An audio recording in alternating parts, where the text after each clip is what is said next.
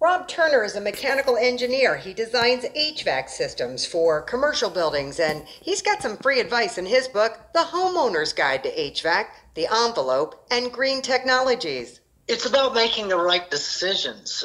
There's so much information out there, oh, we save you 75% on your power bill. Well, those are under the best conditions with sometimes unfair comparisons. And what I try to do is tell people what really is a good green piece of equipment to have and what really does make a big difference in your power bill and lowering your energy usage.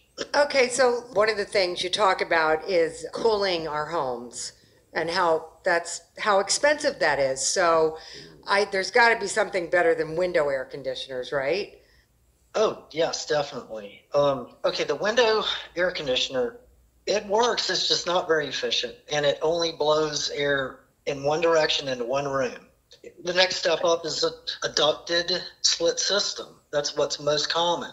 Those are good because they come in a variety of efficiencies. You describe the efficiency with the SEER rating, SEER, Seasonal Energy Efficiency Rating.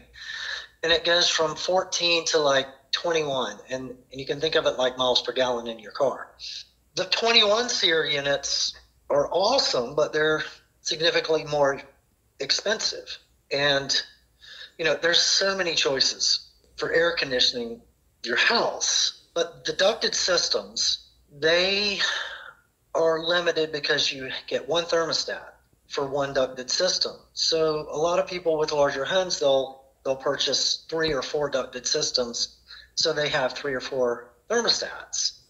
And then the next step up from that is it's called VRF equipment. It's the most common one is the Mitsubishi mini splits. There's a lot of choices in that family. It's not just the wall hung unit. There's a ceiling cassette, there's ducted units, floor console, and those give you a real thermostat with each unit you buy. So you could put a wall hung unit in every room, and every bedroom would have its own thermostat, which is exceptional comfort. That's kind of like the quick story of, the range of different choices you have. But there's other choices, like heating water is an enormous amount of energy. It's a large part of your power bill.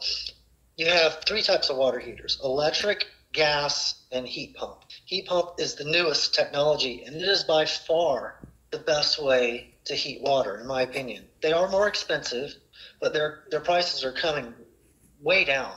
The heat pump water heater is at least 4 times as efficient as electric. So that's a huge increase in efficiency. So I would say heat pump water heaters is highly recommended. Another thing you can do to be green is look at your envelope. It's in the title of the book, and not everybody knows what the envelope is. The envelope is your insulation barrier that goes all the way around the house. And the idea is to have it surround your house like a cooler around drinks and ice. And you can have lots of holes in the envelope. You can have patches of insulation missing in your attic. Buy more insulation and patch the holes and cracks and crevices around windows and things like that. Because a missing patch of insulation in your attic, for example, is not just kind of a hole in the perimeter. It lets heat in the summertime, or lets heat out in the wintertime, like a hole in a bucket of water. It gushes out.